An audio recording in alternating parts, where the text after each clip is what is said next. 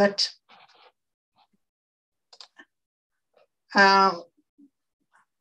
I'm happy to say hello, everybody. As every week, so great to see you all. And I'll just mention again, I haven't mentioned a long time, that if you like to give some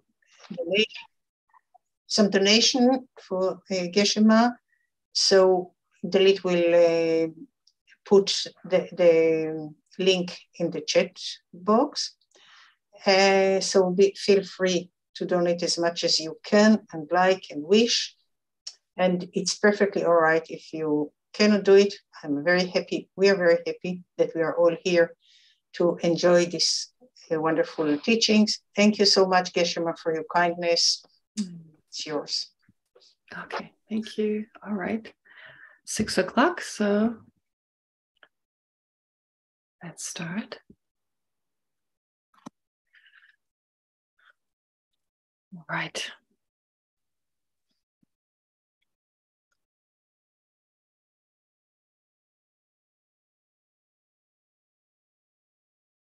So focus on your breath and let go of any disruptive thoughts, any worry, anything that prevents you from being focused on this session.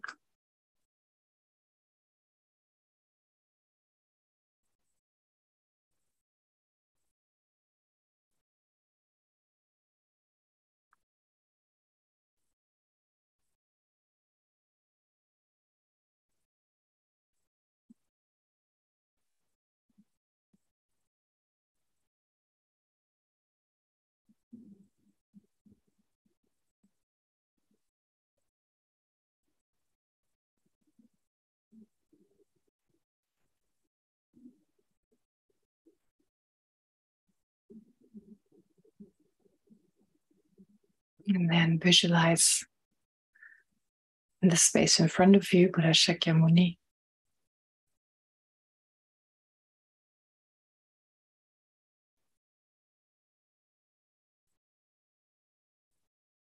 As an object of refuge and someone who inspires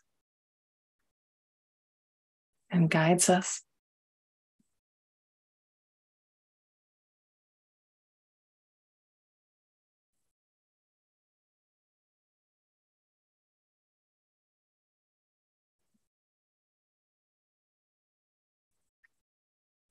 Surrounded by other great beings, like the masters from India, from Tibet,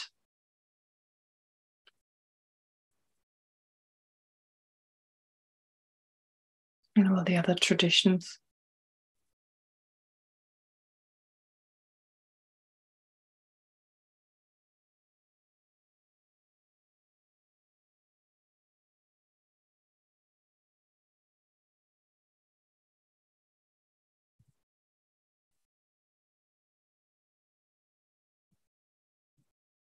And so to get the greatest benefit out of this visualization, think that they're all inseparable from your Lama or your Lamas.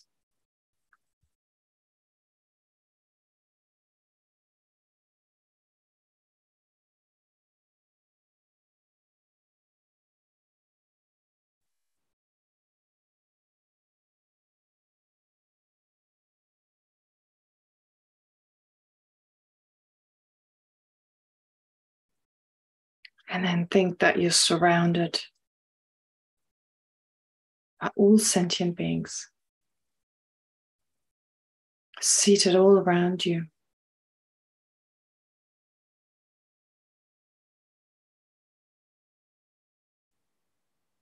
Filling the entire horizon.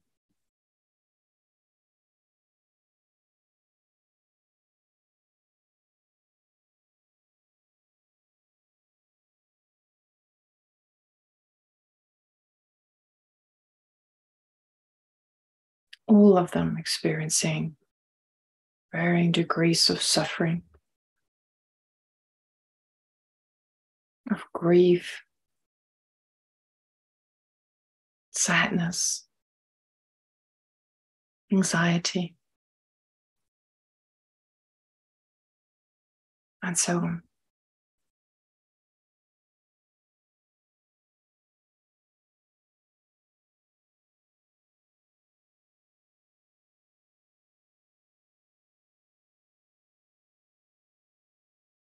All of them having the potential to purify their mind from all the obstructions.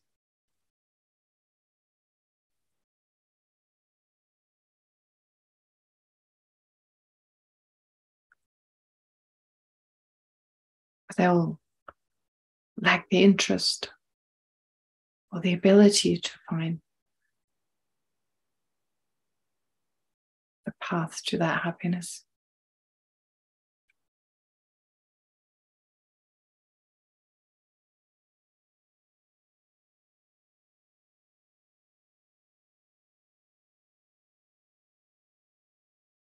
And so let's regard them with a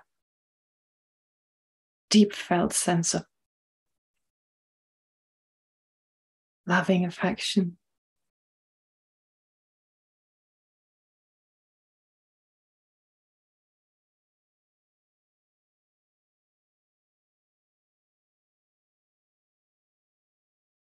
And acceptance of all their shortcomings.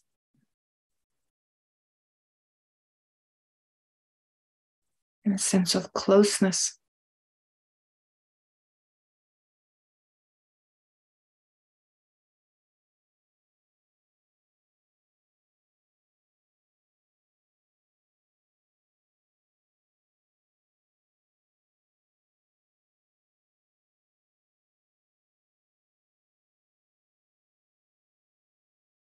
And that affectionate love then gives way to great compassion.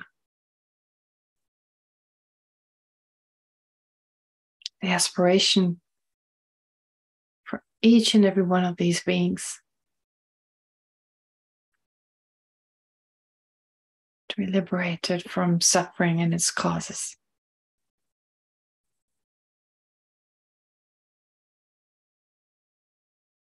And the wish, may I be able to free them from whatever is in the way to their lasting happiness. May I lead them to the state of liberation.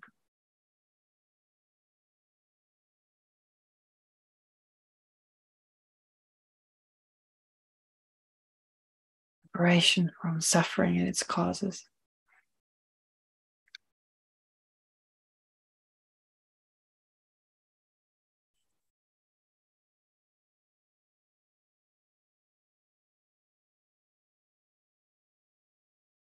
And your great compassion then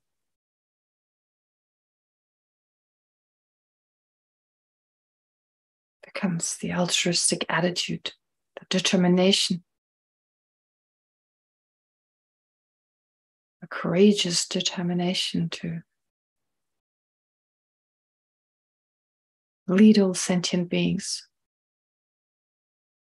to a state of lasting happiness, free from any defilements.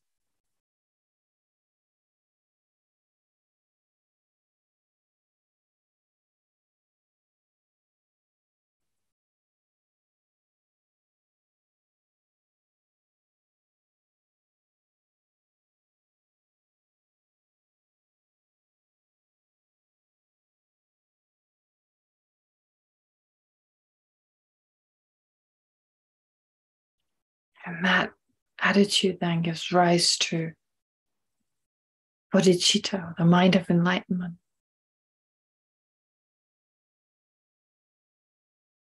That in order to accomplish the welfare of all sentient beings, aspires to become fully enlightened.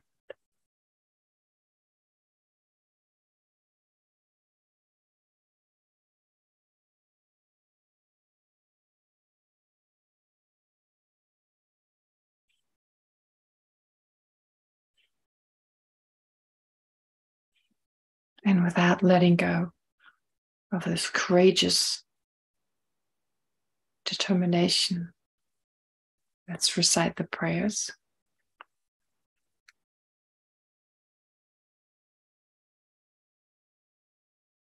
I go for refuge until I'm enlightened to the Buddha, the Dharma, and the Supreme Assembly. By the accumulation of merits, of practicing generosity, and so forth, may I become a Buddha to benefit all sentient beings. I go for refuge until I'm enlightened to the Buddha, the Dharma, and the Supreme Assembly. By the accumulation of merits, of practicing generosity, and so forth, may I become a Buddha to benefit all sentient beings. I go for refuge until I'm enlightened to the Buddha, the Dharma, and the Supreme Assembly.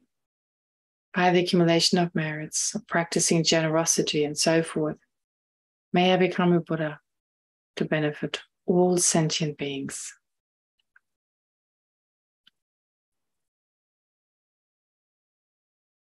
And then in particular directed at all sentient beings surrounding us. May all sentient beings have happiness and the causes of happiness.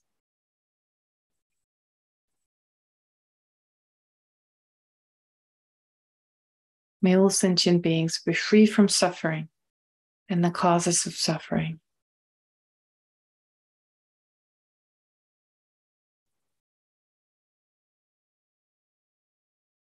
May all sentient beings never be separated from happiness that is free from suffering.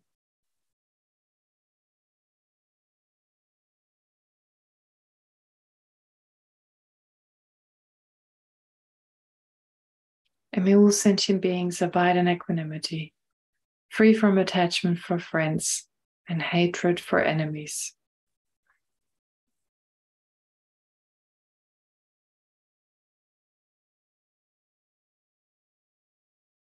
And then focusing on the Buddha and the great master surrounding the Buddha. Reverently I prostrate with my body, speech, and mind.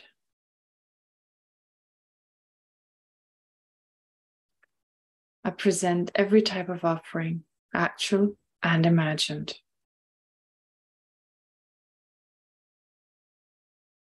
I declare all my negative actions accumulated since beginning this time.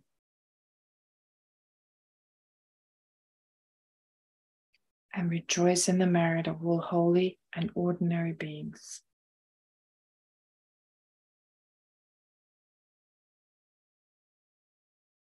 Please remain until the end of cyclic existence.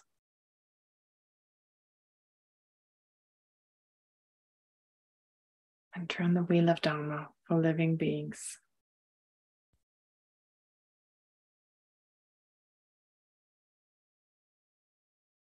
I dedicate my own merits and those of others to the great enlightenment.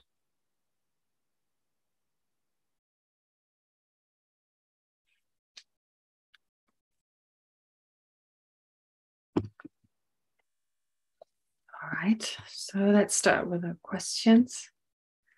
I got them from Dalit. She very kindly forwarded them to me.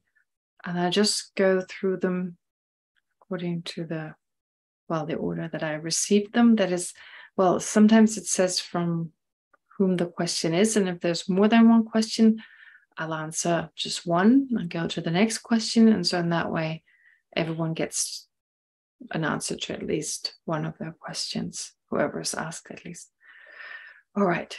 So the first question is from Elisheva Ayalon. I don't know how I said it correctly. It's about emptiness. First part of it. She asks, I guess it's a woman, right? Yeah. How do we know that wanting to understand emptiness and being in bodhicitta will not lead to the suffering that will result from the intense desire?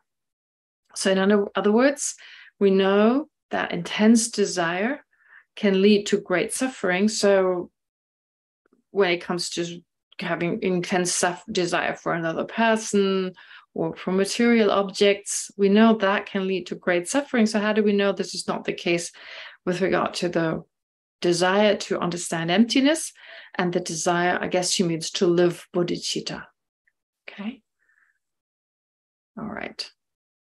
Sorry, I started the questions right away. I didn't give you anything to do for this coming week, but I think that's all right since we're coming towards the end. So anyway, you know how to practice the two together anyway now, bodhicitta and emptiness.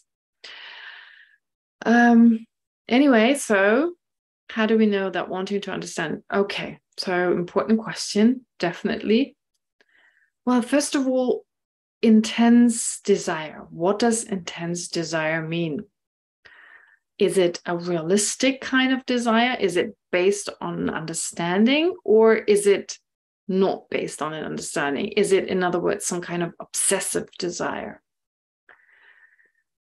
When it is, when we have intense desire, let's say for another person or certain material possessions or a certain standing in society, reputation, and so forth, that kind of desire, I guess in most cases we can say, if not in all cases, comes along with an unrealistic view that this person or this material object or the status that we crave, that this gives us lasting happiness, and that without it, we cannot be happy. Now, that is definitely not in accordance with reality. I mean, another person can do for us only that much. Material objects are limited.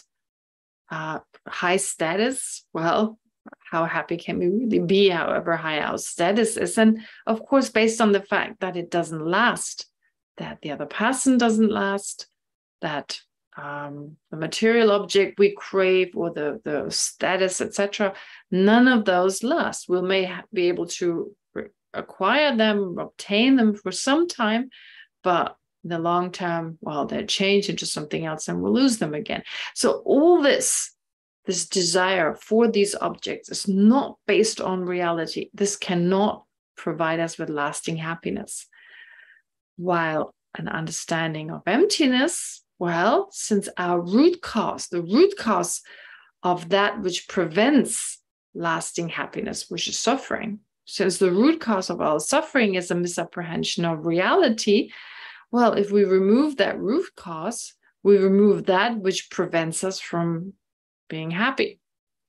And likewise, the mind of enlightenment, bodhicitta, again, as a counterforce to the self-centered attitude, which is also one of the main causes of suffering. So here, different to the person, to an ordinary person, usually we're obsessed with an ordinary person, we're obsessed with material objects, as I mentioned earlier. So other than those, here, an understanding of emptiness and bodhicitta have the potential to reduce, in the case of bodhicitta, or totally eliminate what's in the way to lasting happiness, which is not the case with regard to the person, etc. All right, that's one aspect. But intense desire can, of course, also be distorted, in the sense not realistic, even when it comes to understanding emptiness and bodhicitta, in the sense that I decide now I won't do anything but sit down now and try and understand emptiness. I will not get up. I will not eat and not drink and not sleep until I've understood emptiness. And I will, from now on, only meditate on those two. Well, I mean, that would be a case where, although from the point of view of the object that I have intense desire for, kind of closeness towards these two or applying those two are a means to achieving lasting happiness. But from the point of view of that aspiration or that desire in this case, well, it's mixed with an unrealistic sense of being able to accomplish this, being able to accomplish the understanding of emptiness and so forth. So it's not based on wisdom. And, well, I won't be able to succeed because before long I will get tired, or I'll starve, I'll die of thirst, and so forth. And so it's important to have desire, to have a wish, first of all, that's based on reality, to take a break when I need to take a break, to accumulate the causes and conditions that are necessary to be able to dedicate myself to an understanding of emptiness, or developing an understanding of emptiness, and to practicing bodhicitta, to apply to generate the causes and conditions. And that I can only do if I have an understanding of what they are. So to study the Dharma to a certain degree, that I get the understanding, what do I need to do to be able to practice this effectively without dying of hunger and thirst, as an example. So yes, you can know, therefore, intense desire. Like I said, it's important to understand intense desire in the way we should apply this desire, we should develop this desire, is a desire that's based on wisdom. And then we take our time, not too much time, but we don't overdo it. We try to find a balance in which we understand emptiness and bodhicitta and so forth. And the only way you can find out is to actually try it. The only way to find out in the long term, will this lead to suffering, or will I be happier? Well, just try it out. That's the best way to find out. Yeah, so that's my answer to that first question. Yes, so to kind of apply those two as much as you can. And, well, as it is the case for those who've actually practiced, just from them reporting back to us, it's actually help them. I mean, initially, just with the initial practice of these, I mean, just, weak practice of those, not really intense like a bodhisattva, but it still has given them more satisfaction and more happiness. And that in turn has motivated them to continue on. So see whether that is true for you as well. But the beginning is the hardest, to actually start and find your practice. That's the hardest part. I've already mentioned that. I think something that Geshe Kelsang has once said in one of his teachings. When we start off with practicing the Dharma, and practicing the Dharma means practicing emptiness, practicing bodhicitta, it's like we're starting to travel somewhere else when we're in the middle of a jungle. So as we start, maybe ride a bicycle if you like.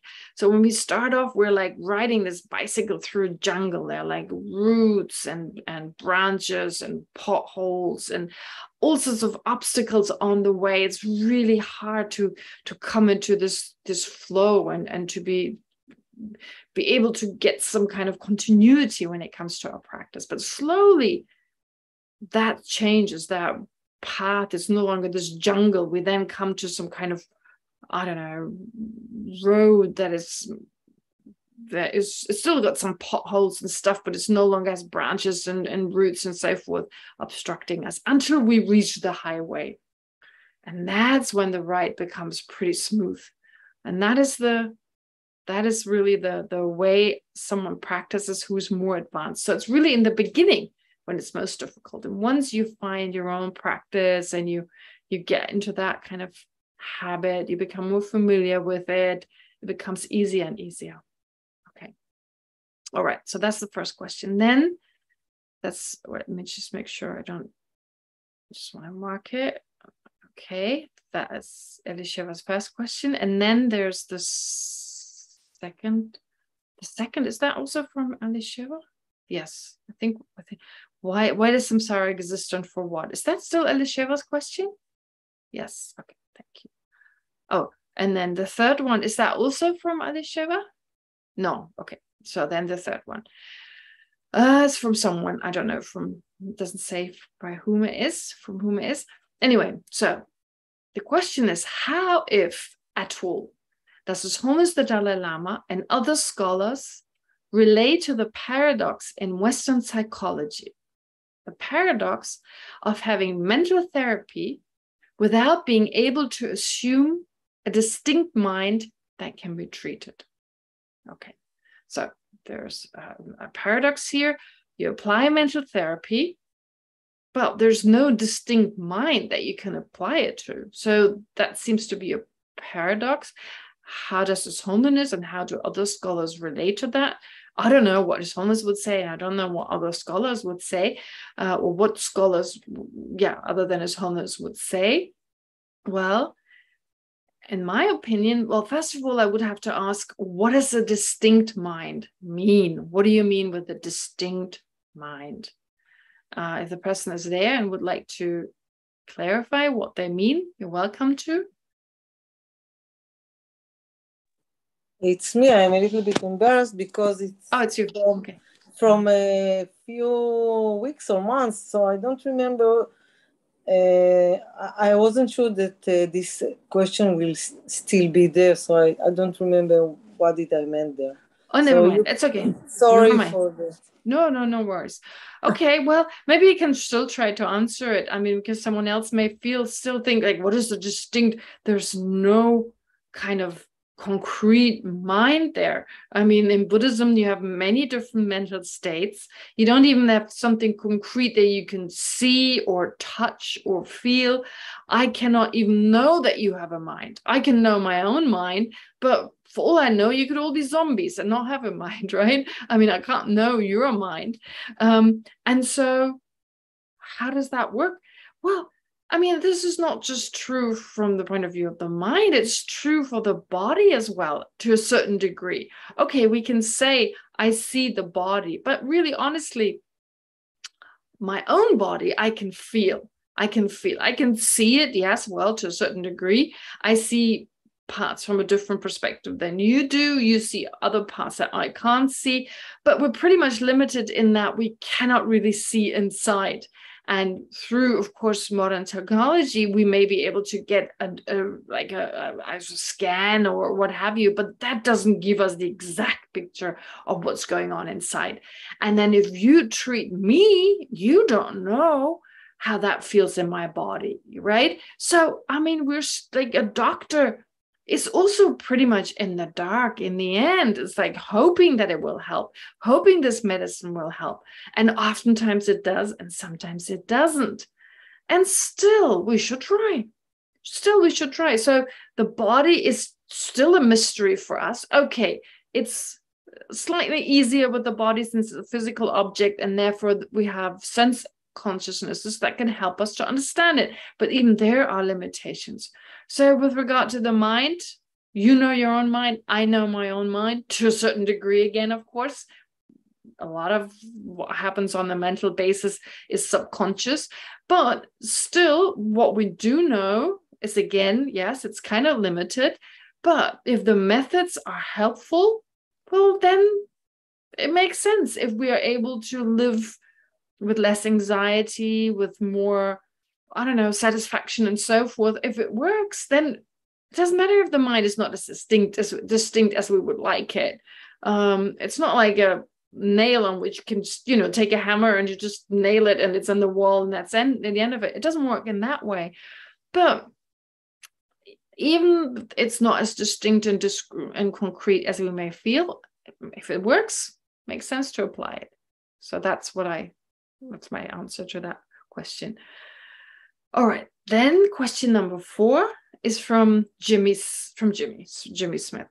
All right, he's got quite a few questions, and then some of these belong together, so I just go through them. What is the meaning of the word emanation or emanating? He says in the Oxford Dictionary, emanating means to originate from, to be produced by. Is that the same as the Tibetan term?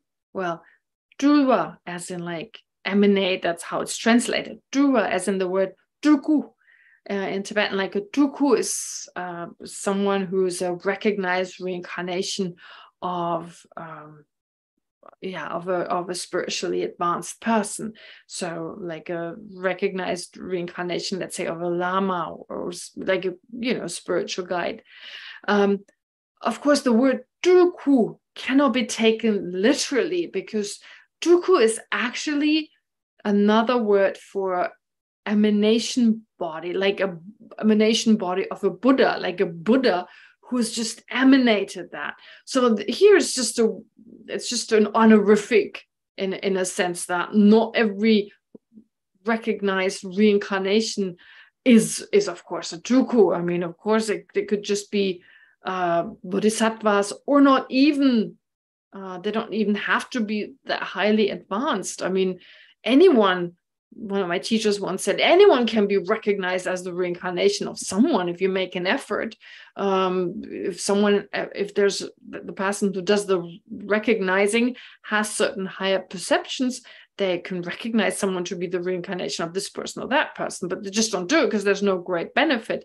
Whereas there's great benefit if there's a lama. Anyway, never mind, not without going into that. I'm just saying that a reincarnation is not like a druku in that sense, is not someone who's actually emanated anything.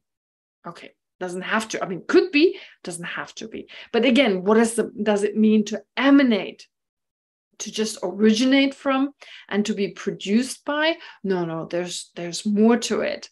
But let's just, well, I mean, no, that's the part. Oh, well, I should answer it to some degree. Well, I'll try. So to emanate, it's the ability of the mind from the path of seeing onwards, really. Once you realize emptiness directly, that's when you can emanate, well, certain physical appearances.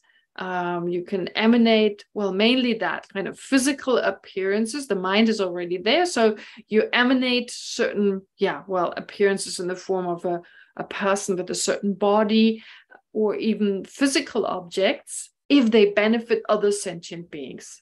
So for a bodhisattva on the path of seeing, and of course for a Buddha anyway, they're able to produce these objects, but again, out of their direct realization of emptiness and out of their motivation of bodhicitta. The power of their mind is such that they can actually make these objects appear out of nothing, if you like. I mean, you don't necessarily need to have the causes and conditions that we would need to emanate. Let's say the classic example, when a bridge is needed, a Buddha emanates a bridge. Well, if I want to get a bridge, I need to, build the bridge. I cannot emanate. I cannot produce it in any other way. Whereas a bodhisattva can actually make it spontaneously, or a Buddha in particular, spontaneously make it appear. But how does that work? Scientifically, I'm sure there's a scientific explanation, but I don't know. I have no idea. I mean, there must be some science behind it. I mean, there's some causes and conditions, etc. But what exactly it is, all I can tell you that it's the mind of, it's really the mental ability of a certain being. Would our dream body, he asked, be an example of an emanation? No, I don't think that is like an example of an emanation. A dream body, of course, appears and arises, but not but out of the ordinary causes and conditions that we have as ordinary beings who are controlled by karma and afflictions. Whereas an emanation in the sense of the druku, in the sense of the emanation by a Buddha, arises not from karma and afflictions as part of having this body that is the cause, that was caused by karma and affliction, but rather comes out of the wisdom and the great compassion of an enlightened being, in the case of enlightened beings' emanation. So here's just something that arises, well, at night. If yes, what is it emanated by? No, I wouldn't say it's emanated. And then subtle energy, is subtle energy physical or mental? It's physical. Mind or body? Well, it's part of the body. Part of the body. But it's that part that also goes from one life to the next. And he's here talking about Tantra. And so within Tantra, so these subtle energies, they are also said to be, when it comes to, and this is part of his question, so emanation, as in when you emanate a physical phenomenon, although I said it's the mind that is mainly responsible, but the substantial cause for that are the subtle energies, which is physical. So out of these subtle energies, a body arises. So, for instance, in Tantra, you talk about an illusory body that emanates even before, that arises even before someone is enlightened. So that's an emanation in that sense, and that comes from the subtle energies. And so, yeah, anyway, the subtle energies are physical. So about bodhisattvas emanating, therefore, various bodies. Would they emanate from their mind? Well, yes, the mind and the subtle energy. And are we emanating right now one single body from our mind that we consider as our own body? No, we don't emanate from our mind. We wouldn't use the word emanate. It's because of karma and afflictions. There's no control. It's not like something we're controlled in a controlled fashion, producing, if you like. I mean, we're just thrown into it because of our actions of this life. When we die, well, it is our mind, of course, but there's not this process of emanation. As I said, you need wisdom and the motivation to benefit others. So as examples of like the causes for emanating, in our case, is like the wish to benefit myself and ignorance. And so my body does certainly not an emanation. How does it happen? Well, if you learn about like the process of like when we die, our mind is drawn through the karma. I mean, it's not like in a controlled fashion. It's because of our karmic imprints. We're drawn to a certain situation, such as, let's say, our parents being in sexual union, as an example. So we're reborn as a human and we're drawn into this. And because of this connection we have, then we enter this fertilized egg. So our body really enters another physical entity instead of emanating, producing its own. How are we doing it with one body? Can we actually analyze this process? Yeah, I think we can analyze this process the way I just did. I hope. I mean, I hope in a satisfactory way. Yes, that we take on a body as opposed to emanate a body, kind of a body arising from ourselves to benefit others. Yeah, so that would be my answer. I hope this was, I answered your question with this. That is that. Everything else, I think all these other questions are, I'll answer them later. They're also from Jimmy. And then the fifth question is from Tao City about dream yoga. So he says, Glenn is trained in Gelug tradition, and I'm very found too. I don't know what that means. I'm very found too. Mostly, I like him for saying I'm not interested in religion, but in enlightenment. And then his question is dream yoga. Is it possible for practitioners to meet in dream yoga? All right, dream yoga.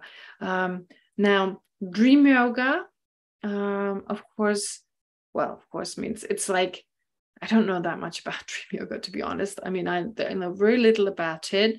It's part of it's a tantric practice. And these very specific practices associated with certain deities and so forth, of course, they're kept secret.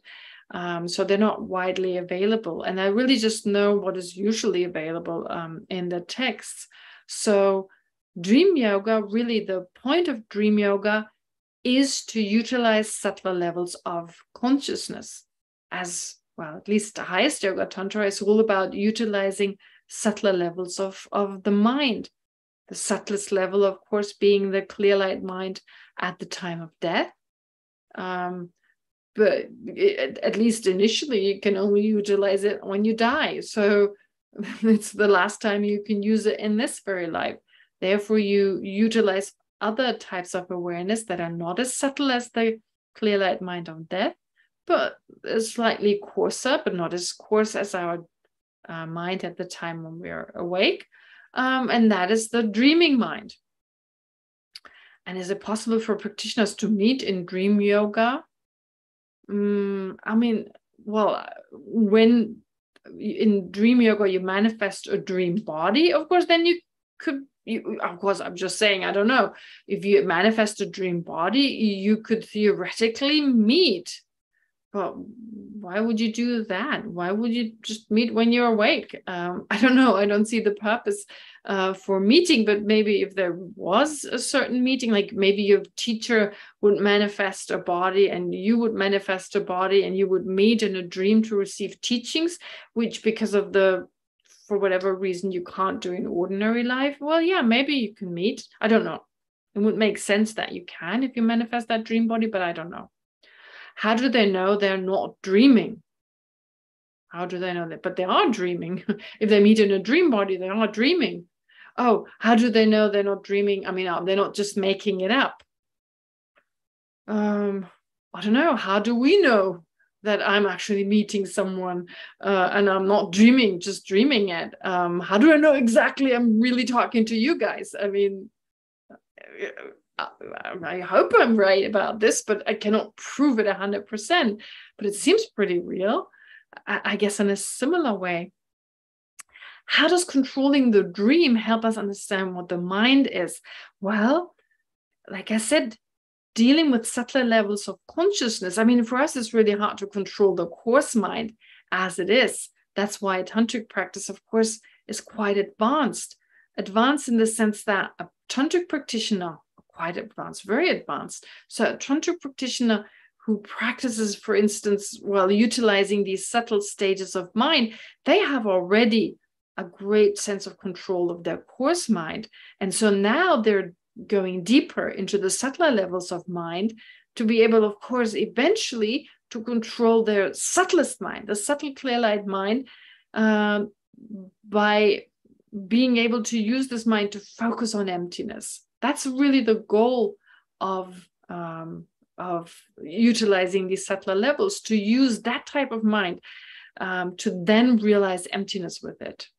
And the dream yoga, these are all like a preparation for that, to just say in general. Then there are more questions about the dream. Would you agree to sharpen and expand on the difference between the Western and Tibetan conception according to this? What is the reason for the dream? Why do we dream? Why do we dream? I don't know why we dream. Why? I mean, I have a personal opinion about it. I don't know. I've just kind of thinking of someone like Lama Zopa Rinpoche, for instance. Lama Zopa Rinpoche, who's known not to sleep. And I think I may have told you this story. I witnessed this myself in one situation. Actually, the most obvious, well, it was probably twice, but the most obvious was in one situation where Rinpoche taught all night, the whole night. He gave a teaching, and I happened to have a friend who took me to this teaching, and she had requested it, and Rinpoche taught us and two other people all night, through the whole night. And then at 5 he told us to go home because he had to do his prayers. He taught until 5 o'clock, and then he asked us to leave him. He didn't say go home, but leave him for an hour. He had to do his prayers and come back at 6. And so we did. We were like so exhausted, but Rinpoche didn't manifest any exhaustion, nothing. And an hour later we were back, and Rinpoche continued to teach. And by that time we were like, we're so tired. And Rinpoche was, I mean, you can't fake that if you're really exhausted. And Rinpoche went on the whole day. The next day he was like meeting people, and it was just as fresh. And we were like almost collapsing until we finally went to bed. And Rinpoche didn't. So Rinpoche doesn't sleep. Therefore, if he doesn't sleep, why do we need to sleep? And why does Rinpoche not have to sleep? So my theory on sleep in general is that probably Rinpoche's mind is not as coarse as our mind. I'm just talking from the point of view of my perception. I'm not talking about Rinpoche being a Buddha and so forth. Let's say Rinpoche, he's a bodhisattva. Let's say he's a bodhisattva. Definitely a bodhisattva. But I mean, yeah, so from the point of view of being a bodhisattva, on which level, I don't know. But on a certain level, when he has, he no longer utilizes the coarser types of mind that we do. So since our minds are so coarse, I mean, our afflictions, it's so exhausting. It is just so exhausting. I mean, like, if you've been angry a whole day, how exhausting is that? And even without being angry, our coarse self-centeredness and our coarse thoughts, all kind of influenced by afflictive emotions. I mean, it doesn't have to be anger, but just attachment and desire and so forth. It's just exhausting. And we need this break, I guess, for the subtler minds, including the dream mind, to arise. Whereas a person who's always in that subtle state, they don't need that break, right? Don't need that break. So yeah, I see it that way, but I'm not sure that's true. So why do we dream? Well, exactly. It's kind of a way to digest almost the stuff that we go through throughout the day, to have a subtler awareness that, I don't know, it's not necessarily restful, maybe even if it's a nightmare, but somehow we can maybe work through it, or I don't even know there's a great purpose. We just go through it in that way. I don't know. What is the effect of the dream on the dreamer's health, physically and mentally? Well, it just all depends. I'm sure there are dreams that are healthy and there are dreams that are not healthy. But I mean, the main cause for them being unhealthy is in our awakened state, to be found in awakened state in the case of trauma, for instance. So it's just a manifestation of that trauma in a dream, but I'm not saying it's healthy.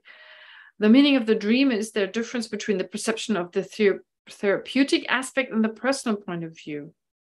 The meaning of the dream. I don't know the meaning of the dream. And is there a difference between the perception of the, I don't know anything about the therapeutic aspect of a dream and the personal point of view. I mean, from a Buddhist point of view, dreams are not considered to be that important. When you are highly realized and you have a certain dream, well, yeah, that can be meaningful. It can be a prophetic, like a dream where you have like a prophecy, like where you dream about what's going to happen, and it can be very significant. But in ordinary people, they're not really meaningful as such. I mean, in the end, they're all that. They're just dreams. They can be maybe beneficial if, like I said, something happens and you suddenly realize in your dream that you haven't dealt with the situation effectively, and through your dreams you become aware of that. Then it can be beneficial. But most of our dreams we don't even remember. I mean, in my case, at least, I don't remember most of my dreams. Ways of dealing with types of dreams. There are division into types of dreams. Not according to Buddhism. According to Western medicine, also a fetus in the womb of its mother is found in the REM sleep. What is the Bohemian conception of pregnancy and dream time? I don't know. I don't know the Bohemian conception of that. In Buddhist teachings, the concept of a dream is often used as an illustration of the idea of awakening. Well, the concept of a dream is not used as the analogy of awakening, but the analogy of the unawakened state. Awakening, I mean, then waking up from the dream, that is then the analogy for, or the metaphor for, awakening from ignorance. So in a dream, things appear one way and exist in a different way.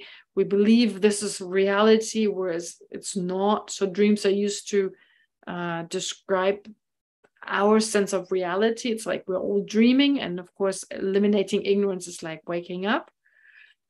Do dreams in the Buddhist world have any more meaning? Well, they serve as an analogy and they serve as a metaphor. And as I said earlier, they can also be utilized for meditative practice. All right, so I hope I've answered all this. This is all part of one question, so I didn't want to break it up because otherwise I'll forget to answer everything else. So I hope I've been able to answer a little bit. I've not been able to answer it fully, and I think it's better for you, Tao City, to ask someone who knows better about this. I really don't know much about it. So usually qualified lamas who have a good knowledge, have a thorough understanding, especially of Tantra, they can definitely give you a better answer. And of course, anyone else who's got a good background of Buddhism can give you a better answer. All right. Then The next question is this, the sixth one, is that about the mirror analogy? Is that also by Tao Seti? Okay. All right. I apologize, but I don't remember who wrote it. Doesn't matter. Doesn't matter. Is the mind taking up the aspect of its object? It's about the mirror analogy. Okay, so does the mind take up the aspect of its object? That's a difficult one. Yes, it does. It takes up the aspect, takes on the aspect of its object. So it's usually explained that like a mirror, our mind is like a mirror. Here is the mirror analogy. It has its own substance while the mind has no substance. Well, yeah, it's just an analogy. I mean, it's the mirror, of course, is something physical. If with substance you mean something physical. So in when it comes to the mirror analogy, yes, you have a physical object while the mind is not physical. But there is some similarity here. So if it takes on the aspect of its object without there being a separate mind, so it's not exactly the same as the mirror. No, it's not exactly the same of the mirror. Of course not. You have like a separate concrete mirror, but you don't really have a separate mind. I mean, well, the aspect or the reflection in the mirror is also not separate from the mirror, and the mind is not separate from that aspect. But what does it actually mean to take on the aspect of an object? Well, it's really just the appearance of the object, right?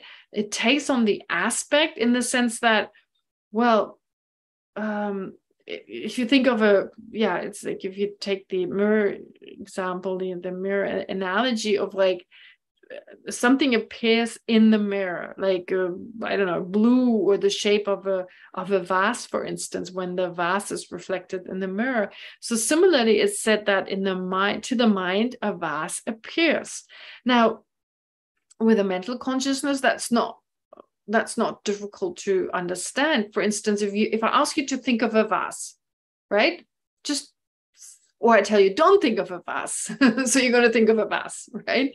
I mean, like when if I ask you, well, think of a vase. So while you listen to me, even while I talk to you, I can think of a vase. So we can actually, the mind can do, maybe not simultaneously, but switch back and forth quickly. So what appears to your mind? A vase. So your mind takes on the aspect of a vase.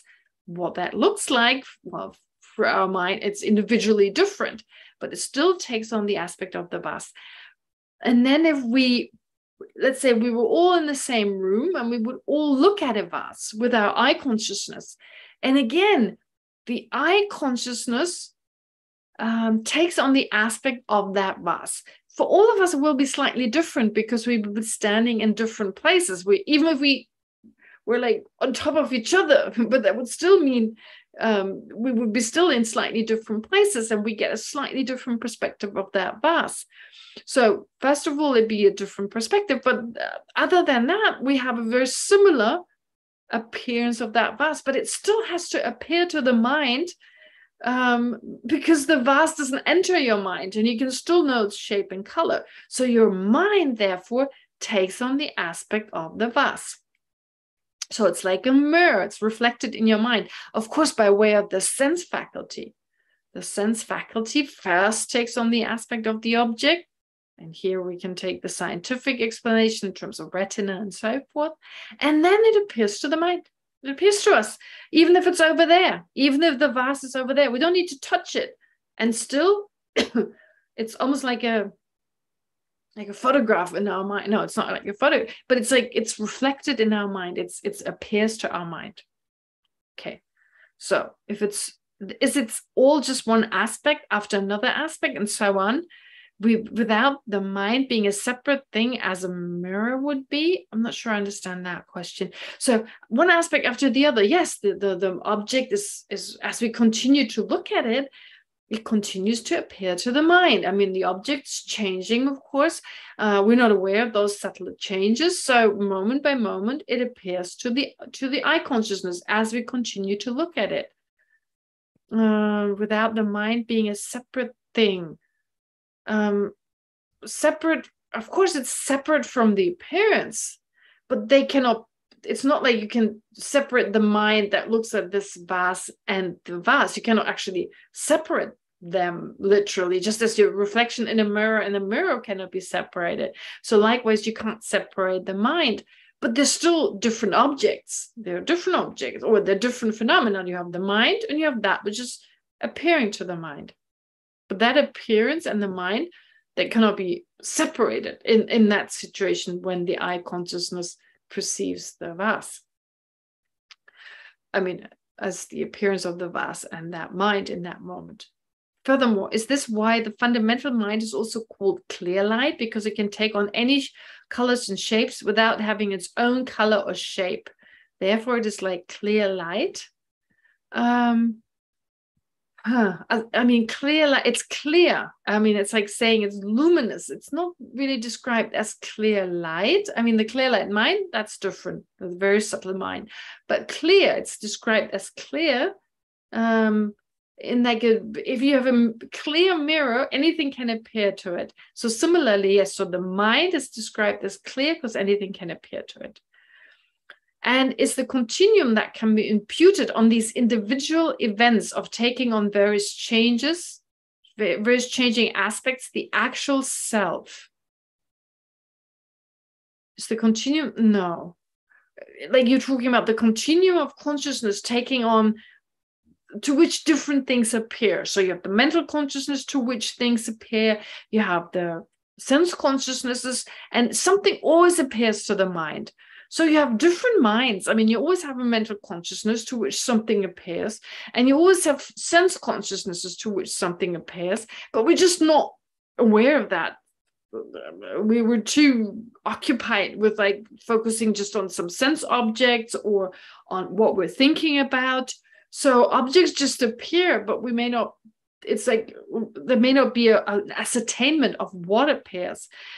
So therefore, there are many different minds, but there's just one self. So the self is merely labeled. It's merely labeled on the basis of these different consciousnesses to which different things appear. So it's the actual self. The actual self is not the basis of imputation. Well, the mind is just the basis based on which we then say self. So when the I consciousness sees the vase, we label I see vase.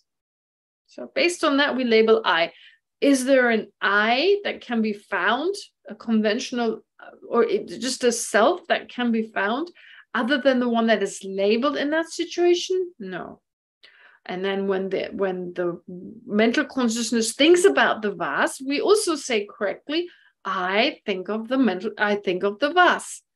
In this case, it's labeled on the basis of the mental consciousness. In the first case, it was labeled on the basis of the I consciousness. So the basis of designation, that is kind of the main basis, that may change. But based on that, I label, I think about vase, I see the vase, and so forth. So none of these awarenesses are the self itself.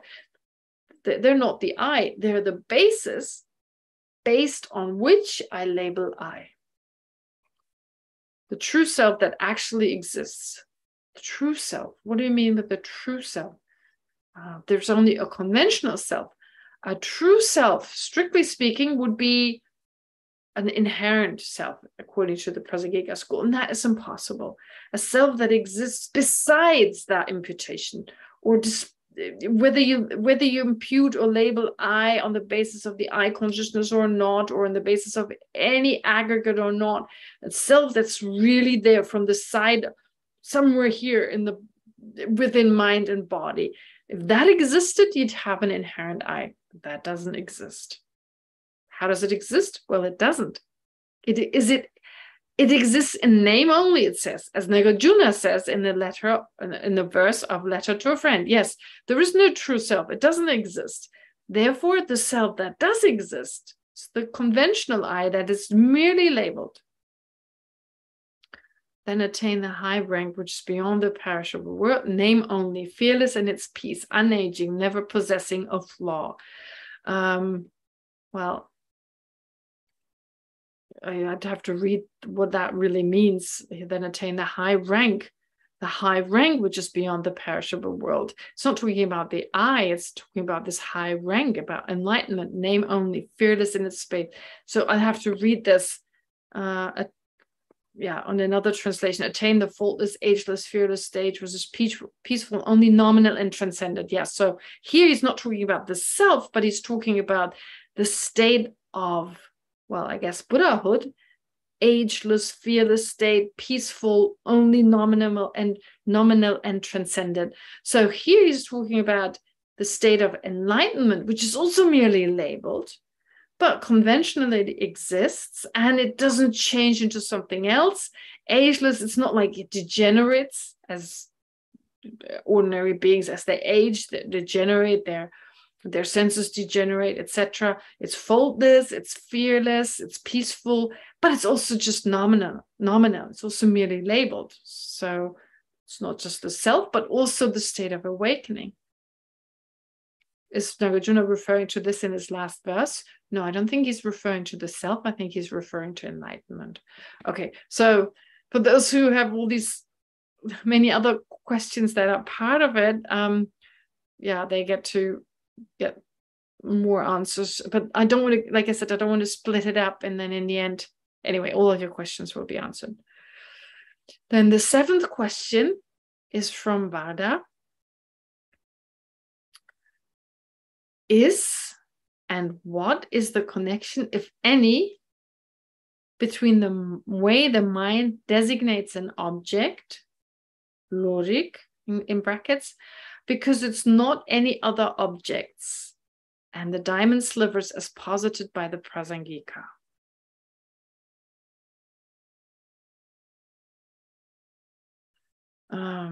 Okay, what is the connection, if any, between the way the mind designates an object? I think I have to rephrase it. Leave it be. Please. Okay, Yeah. all right, Okay. sure. Okay, yes. It's a long time ago, so I'll have to. Okay. Sure, please do it. Right. Then.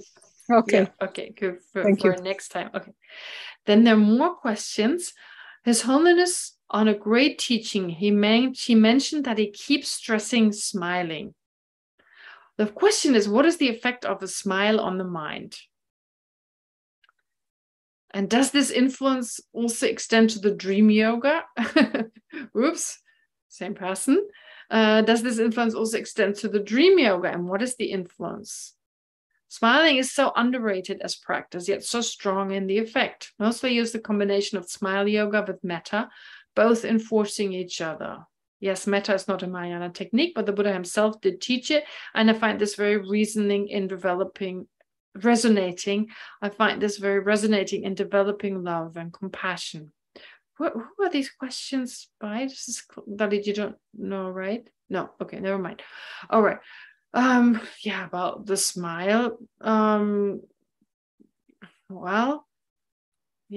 guess psychologically I've heard that smiling when things go really stressful and when we can't manage and so forth, I've heard that just psychologically it's very helpful in that moment just to smile, because our mind is such that when we smile, usually our mind is calm, and maybe, although it's usually the other way around, when we're calm and happy, we smile.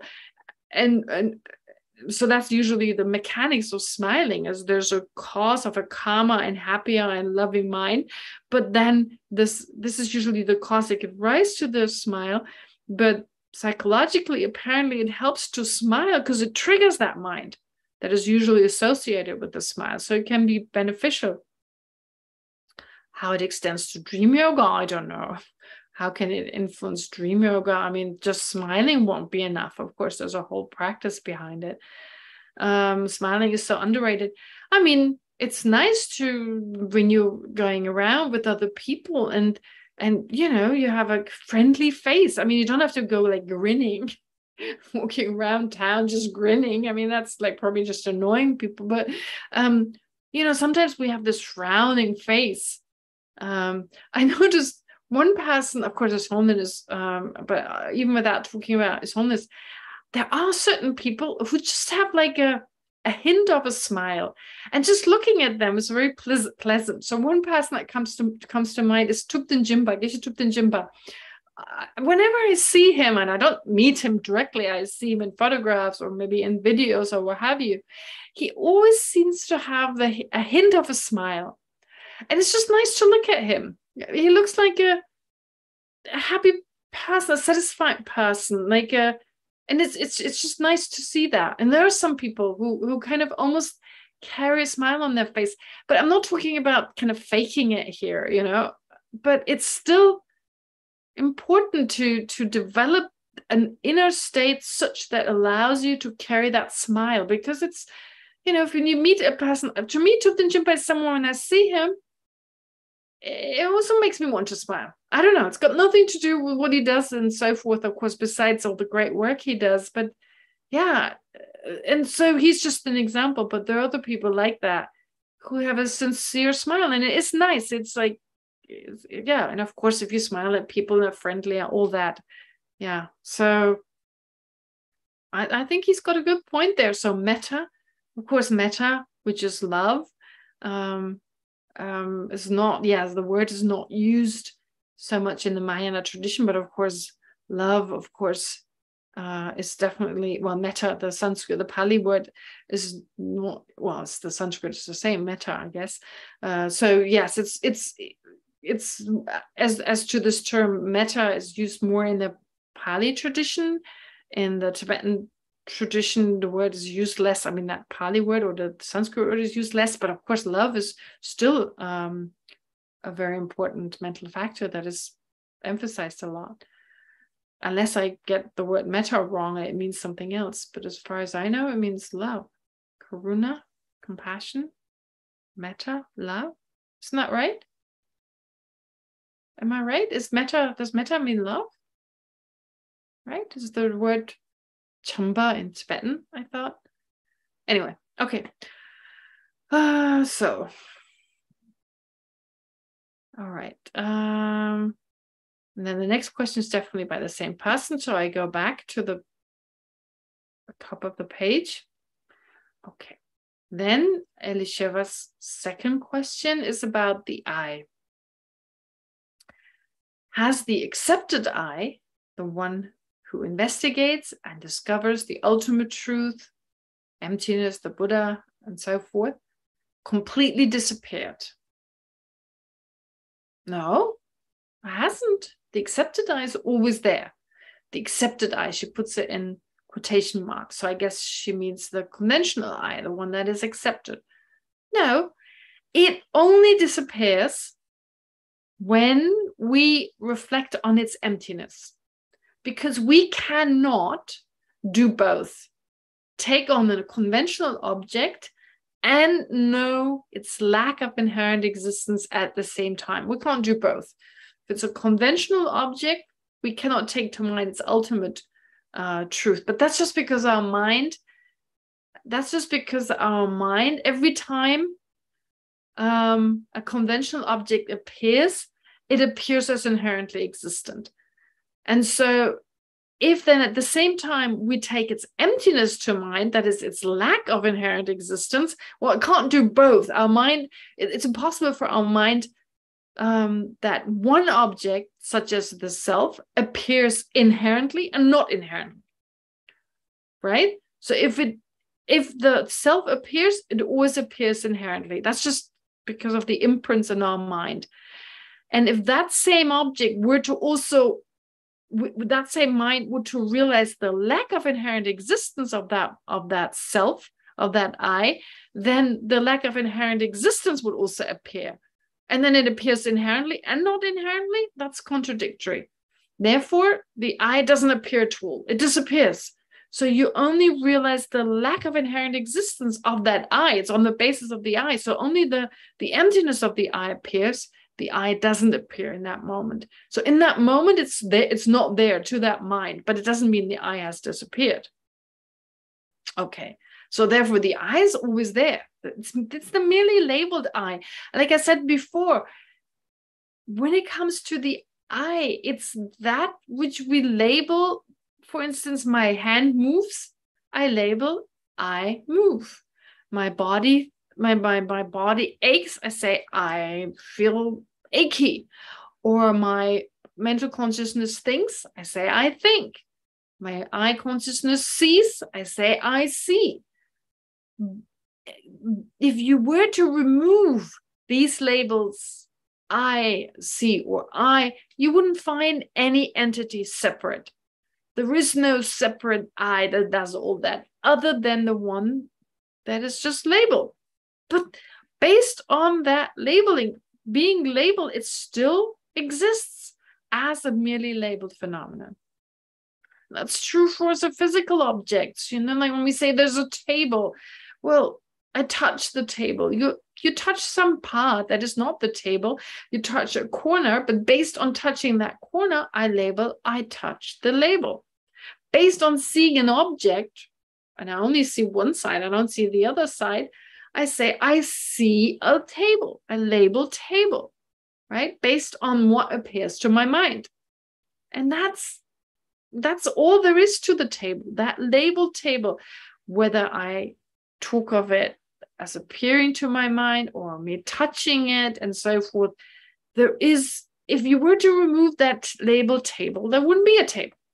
Okay, so the same is true for the I.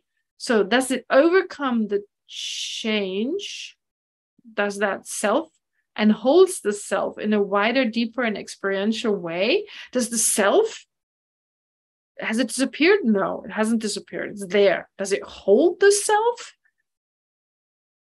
Yes, because it's merely labeled. I mean, it doesn't hold itself as much as it exists because it's labeled. So it doesn't hold itself.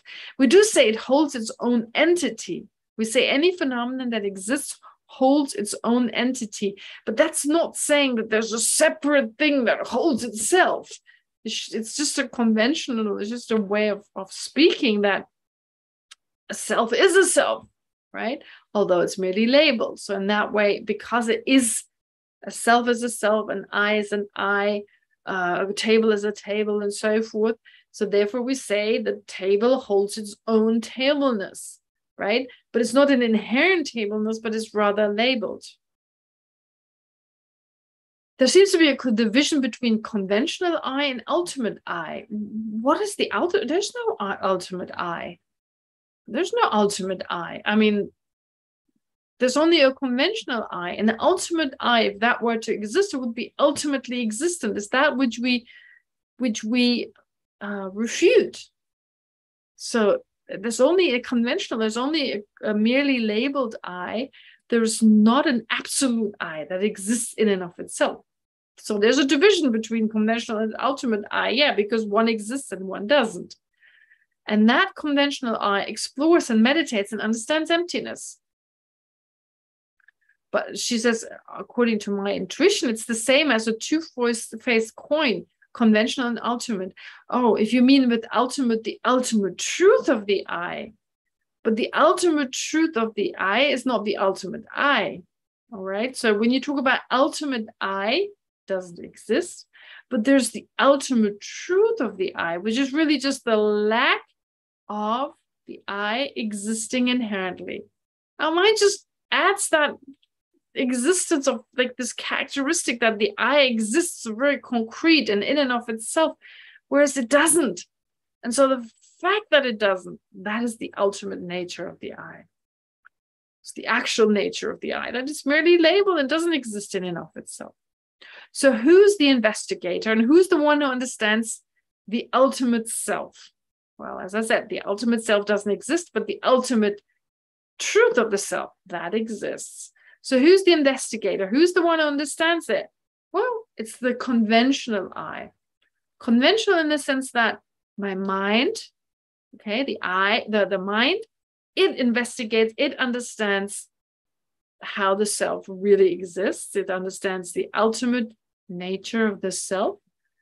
And so that mind understanding it, I label, I understand. I understand how the self exists. I label that on the basis of the mind doing so. So is there a separate I other than the merely labeled one that I label on the basis of consciousness? No. We always want something, And then we suffer, she says. How do we know that that we want to know what bodhicitta and emptiness, if in the end it will bring more suffering? Well, I think I answered that before. Just try if you practice it, more bodhicitta and emptiness. And initially it's difficult, but of course, based on an understanding of what bodhicitta really is, based on love and compassion and so forth, well, bringing more love and compassion into your life, is there more happiness? And taking it further to take on the responsibility of wanting to benefit, the welfare of other sentient beings. The more you bring that into your own life, do you feel better? Just try it out. And how about emptiness? I'm not saying nothingness, of course. Emptiness, which doesn't refer to phenomena existing inherently, but this does not refer to phenomena being totally non-existent, but instead phenomena being merely labeled without existing in and of itself. So that is true for anything in life, myself and others and so forth. So based on that understanding, our attachment and anger and so forth, are they slightly reduced? And if yes, do you feel happier? Okay, then from there, and you continue from there and take a little more and a little more. It's like anything else. If you do yoga, for instance, to give you an example. So some people find yoga very beneficial. So how do you know? Okay, just because some yoga instructor tells you it's good, kind of saying, well, come to my class. Of course, the person would want, him or her would want us to come to the class because we pay for them. So of course we can't know 100% it's good for us. So just try it. Do a little bit. Do you feel better? Okay, do a little bit more. But of course, again, balance with wisdom is important. Don't sell all your stuff and just move into a cave and don't do anything. And that's extreme. That won't work. In a balanced way, right? Okay, as long as you enjoy it, do it as long as you enjoy it. And if you feel like, oh, I want to do something else, well, let it go, do something else, and then come back to it. Okay. Then the second one, why samsara exists and for what, might as well just go into it. Okay, if human existence is so full of suffering, why does it exist in this way? How does it not exist in a better state? What is the Buddhist explanation for why we're not born with at least a bodhisattva state of mind? Yeah, right. I want to complain. Why was I not born at least with bodhicitta? If I could choose, I'd be born with bodhicitta and an enlightened mind in the first place. Yeah, totally. Does Chodakitti's text mention or explain this? No, unfortunately, the question is a question that arises, of course, based on the Abrahamic faith we were raised in, Judaism, Christianity, Islam. So, of course, there's much more of a sense God brought us into this world. There's a meaning for us. There's a purpose why we're, for instance, the whole story, of course, that all three Abrahamic faith, they assert this, that we are in the state we're in right now because we were thrown out of paradise, right? Well, in Buddhism, you don't find an equal story like that. It's just like there's no reason for that. It's not like there's a purpose. A purpose, we can make our life purposeful by acting according to reality, the interdependence of all phenomena, and therefore are loving and kind towards others and give others what we wish, don't do upon others what we don't want to be done on us, kind of idea on the basis of that, to be loving and so forth. In that way, we give our life meaning. But why are we born in this way? That is like asking, why is there God? Why is there God? Why is there just one God? Why not 10, right? Taking it from the point of view of Judaism or Christianity and so forth. Why is there God? It just is. Just God just is. Or why is there just one? Well, because just is. There's no real answer. Moving away from that. So why do things change? Why is there impermanence? why is this world round? Why is it not squared? Well, then we say because the causes and conditions were such that it became round. But why were the causes and conditions such that it became round, right? And you can go on endlessly. So it just is. In Buddhism, it's like human existence is full of suffering. Why? Because of ignorance. Why is there ignorance? It's just there. It's always been there. Why do I have ignorance now? Because there was ignorance in my previous life. Why am I not at least born with bodhicitta in my mind? Because I didn't develop it. Bodhicitta, I didn't develop it. Not in this life, and not in my previous life, and not before that. It was just, and you can go on endlessly. But unfortunately, we can't really give an answer. There's no answer to that. And it is asked, this question is asked again and again. Why? What is the origin of all this? Where does no beginning? But there's an end. So who cares what's before? There's an end. I think that's the good news, right? We can get liberated from it. All right. Then Jimmy's got another question. Oh, is it still the dream body? Oh, yes, I answered that. So the dream body, there's a lot about dreams today. Is our dream body based on subtle energies? Yeah, I would think so.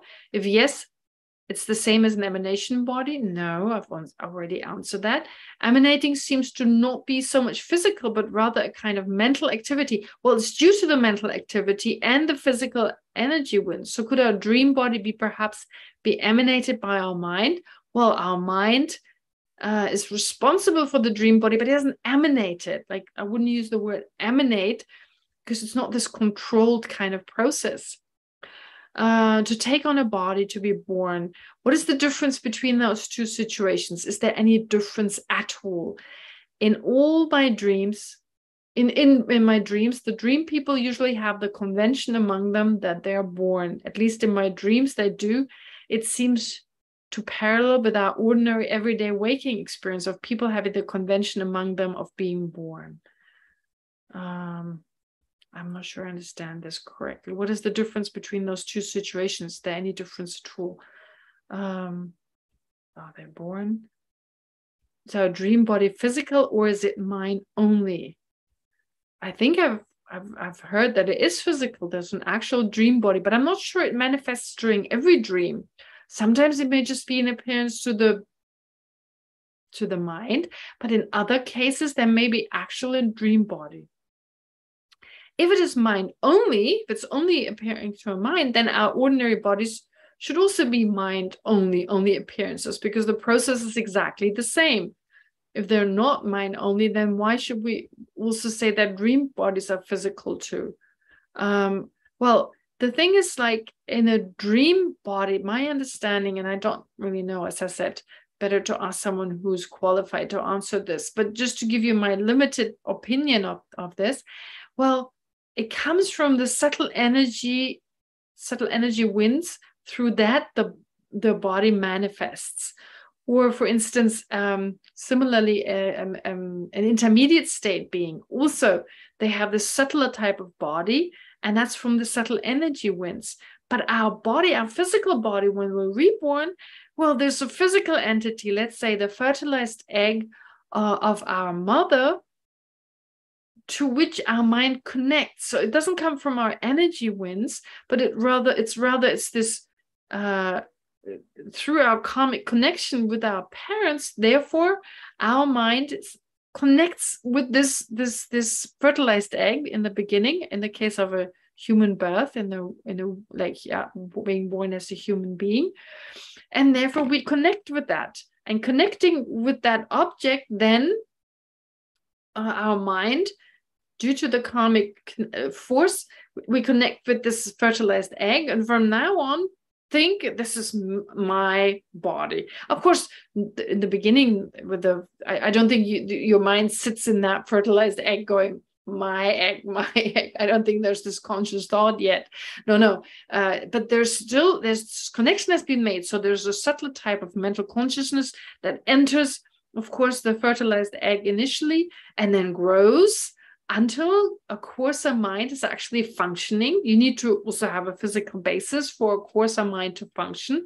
And then there's the coarser thought. When the body is fully ready, there's the sense perception of the body. There's the thought, I, my body. Okay, so you find this again and again in the scriptures, like we got used to thinking this is my body and any kind of sensation to associate it with my body. But that's just the force of familiarity, because I've had enough time from being in the womb of my mother until I was born, etc., to feel my body. But then when I die and I'm born as a little dog, well, then I'll be thinking this little fluffy kind of thing, if I'm going to be a fluffy dog, this fluffy body, that's my body, right? So we get used to that.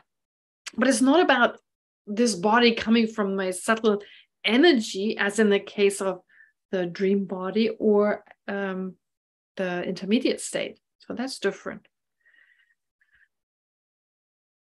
Being born. Can you stop being born? Yes, when you attain, being born right now, being born, or rebirth is associated in Tibetan Buddhism, or in Buddhism, or in the word that is used in Tibetan at least, it connotes, usually it has the meaning of being born under the control of karma and affliction. So this uncontrolled, there's no control in that case. So when we die, until the moment we're reborn, it just happens beyond our control. It's not like, oh, that parents I like, those two I don't like, I'm going to wait a few days until I find the right parents. It doesn't work that way. It's like it's the force of karma that throws us into a particular existence. And when does that stop? When we're no longer under the control of karma and afflictions. So when we've eliminated afflictions in general. I personally don't remember of having been born, and I don't know anyone who remembers their own birth. The idea of having been born seems to me like someone who has never tasted food, but have seen only others eating food and have read a lot about eating food and thinks that he knows everything about food, but never has actually tasted food. No, they just don't remember having eaten food. So I think you can compare it to someone, we just don't remember. Now I don't remember. I don't even remember what I had for lunch 3 years ago on the exact same day. I still had lunch on that day, I'm pretty sure, where I ate something on that day, even though I don't remember what it was. So we just don't remember. But we were aware in that moment. The baby is aware. They usually are screaming or crying. So there's definitely awareness. Anyway, another fault that would arise if we were born is that, for example, some person who has been born intends in that same lifetime the first bhumi, and the subsequent bhumis would start emanating his own body and other bodies and would stop being born. So we are born. I would say we are born. Born just means, birth is usually, strictly speaking, birth means connecting with a physical entity. So in the case of being born human, conception is sometimes described as birth. It's not necessarily the birth from a womb, although it's also used in that context. It can refer to the birth from the womb. So there's definitely awareness of that, because the baby is definitely an emotional response to that. And then with regard to conception, I'm pretty sure there's a certain type of awareness. There's always some awareness, but what does that really entail? What that means, I have no idea. Like I said, like he says also, we don't remember. Anyway, so just because we don't remember, of course, in the end, it's very hard to prove. And it's one of those hidden phenomena that, eventually we'll come to realize, of course, firsthand. But for now, we can just take it on faith, really. But of course, faith based on reasoning, because it does make sense. Anyway, so in the same life, so the first bhumi and the bhumi. So if you attain these different bhumis in this lifetime, so you'll realize emptiness directly. You start emanating you start emanating, start emanating different bodies, and you're no longer born, he says here. Well, in general, like I said, birth usually refers to birth through karma and afflictions. But in general, but then in the case of a bodhisattva, once you reach the path of seeing, well, you don't undergo ordinary rebirth in samsara. You still talk about birth as in like through love and compassion. So it's the trigger, that which triggers our birth is love and compassion. But it's like if it's a manifest, if it's just an emanation, you're not really going through birth, you just look like it. So it's like you emanate that, you manifest that, but you're not going through actual birth. So here it becomes really complicated. I mean, said that once you reach the path of seeing, it's no longer through the power of affliction and karma, but through the power of compassion and prayer. Yeah, I don't know. This is really difficult. Yeah,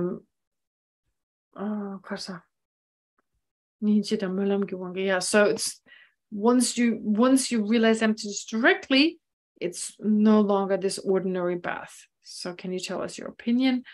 Oh, these really long questions. Honestly, the assertion that right now we're born seems straight. Right now we're not born, I would say, without any evidence other than hearsay, convention as explained above. Seems more reasonable to say our minds are emanating our bodies right now.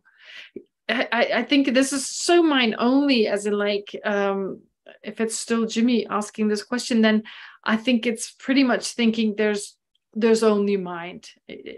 His questions are often influenced by mind only, but according to the Prasangika school, there is something called physical and there's something mental, and it's not mind only.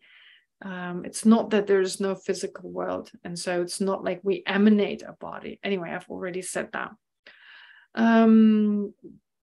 Okay, so now it's 7:30. I've answered most questions, I believe.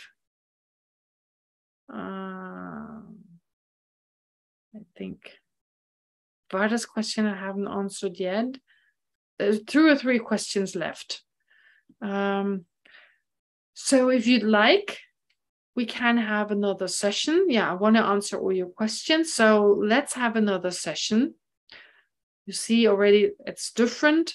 We don't have a meditation because it's really just answering questions. Once I start the new course, of course, we go back to the old format. But yeah, for today, it should be enough. You're welcome to send more questions to Dalit. I'll answer all the ones that I haven't answered today and those who come first next time. And next time is definitely the last time we meet.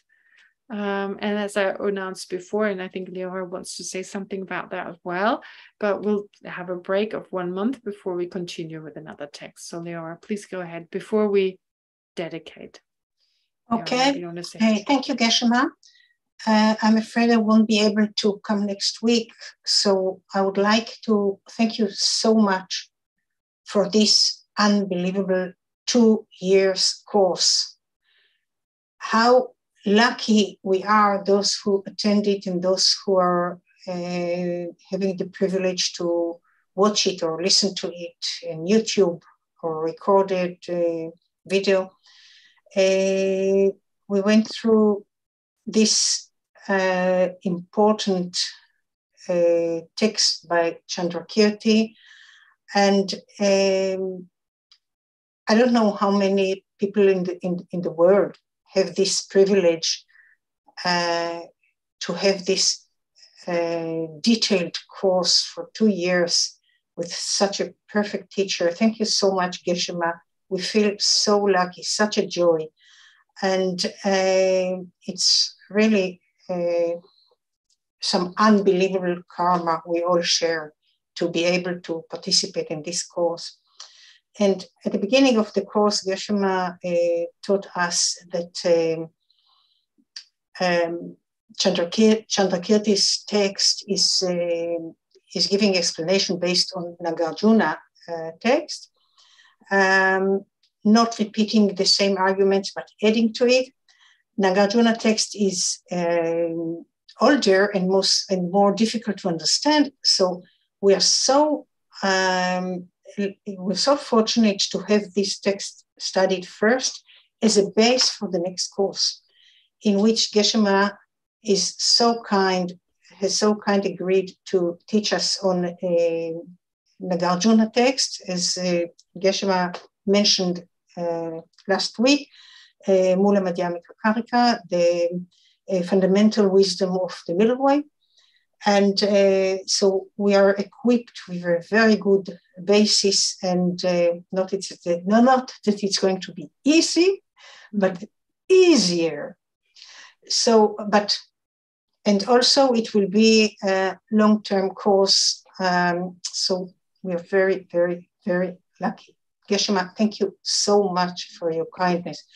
It will take a month or so before it starts, so we have a break, and it will probably will be given on Mondays, I believe.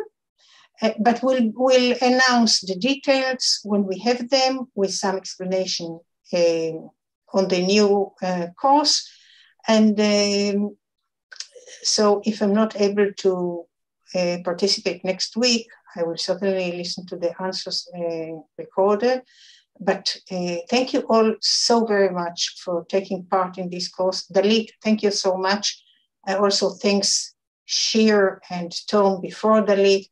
We all took part in the board of the DFI. And first and most of all, Geshe, we're so appreciative. Thank you so much for this amazing course. Okay, well, thank you very much, Leora, and thank you, of course, also Dalit and everyone else, Share, and forget all the people who were involved, of course. One thing I want to stress, though, what we did here together, I cannot really give you a good understanding of this text. So therefore, that was just studying this text together, and you really need to find a qualified teacher. Now you've got some introduction, and hopefully with a good teacher, you can then get a good understanding of this text. And the same is true for the next text. The next text. I don't feel qualified. I'm not teaching this. We're just working together through the text. We're discussing it. We're studying it together. And then you should find a qualified teacher who can teach this to you. Anyway, I just want to stress this, and I'll stress it again as we go along. So this is really just we're studying together. But so I'll say a little bit more about maybe 2 or 3 words next time about the text itself. Well, not that much, but so for today, I think we can leave it at that. As I said, if you have more questions, you can send them in. We have 1 more class and that's it. And then, a month break, and they'll continue. Anyway, I can say anything about the timing, etc. we can discuss next time.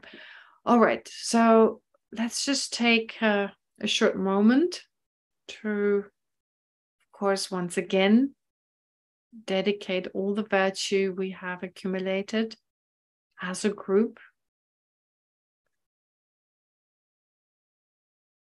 having studied Chandrakirti's text, and of course having come together to ask some questions and think about these questions, listen to the answers, etc. So may this become a cause for us to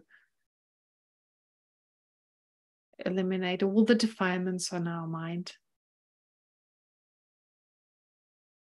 so that we attain the all-knowing state of a Buddha.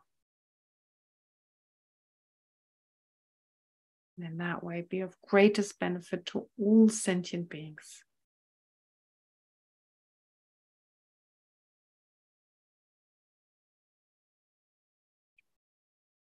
And may all this merit we've accumulated also become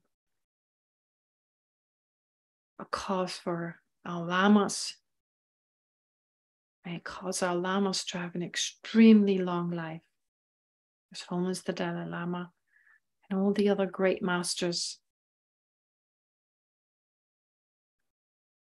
May they have a long and healthy life, so that they continue to guide us through their example and through their teachings.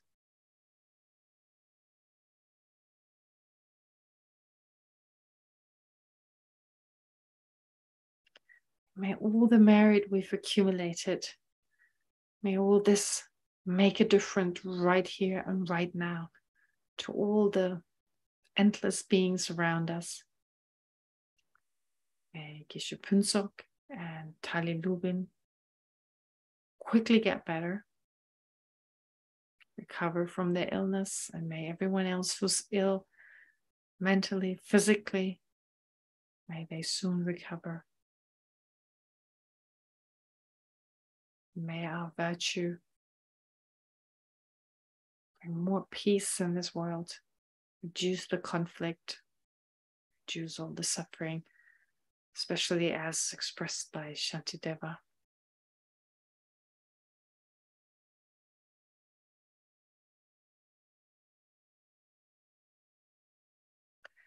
May all beings everywhere, plagued by sufferings of body and mind, attain an ocean of happiness and joy by virtue of my merits. May no living creature suffer, commit evil, or ever fall ill. May no one be afraid or belittled, with a mind weighed down by depression. May the blind see forms and the deaf hear sounds. May those whose bodies are worn with toil be restored on finding repose. May the naked find clothing, the hungry find food. May the thirsty find water and delicious drinks. May the poor find wealth, those weak with sorrow find joy. May the forlorn find hope, constant happiness and prosperity. May there be timely rains and bountiful harvests. May all medicines be effective and wholesome prayers bear fruit. May all who are sick and ill quickly be freed from their ailments. Whatever diseases there are in the world, may they never occur again. May the frightened cease to be afraid, and those bound be freed. May the powerless find power, and may people think of benefiting each other. For as long as space remains, for as long as sentient beings remain, until then, may I too remain to dispel the miseries of the world.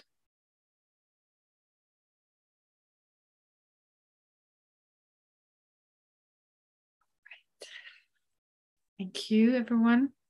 And Thank you. see you again next week. All right. Bye. Thank you so much. Thank you, Geshe-ma.